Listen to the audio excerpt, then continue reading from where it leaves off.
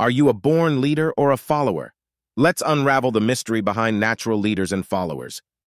Life is a series of choices. Each decision we make shapes our identity. It's these choices that determine whether we're followers or born leaders. Followers usually avoid the spotlight. They're comfortable with others making decisions for them. They prize stability and routine, and often see change as a challenge rather than an opportunity. Born leaders, on the other hand, crave change. They're not afraid of the unknown, embracing it as a chance for growth. They're the ones who step forward when others step back. One key difference between followers and leaders is their attitude towards responsibility.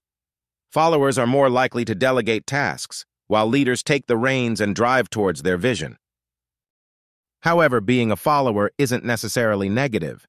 Not everyone can be a leader, and that's okay. Followers are essential in any team, providing support and executing their leaders' visions.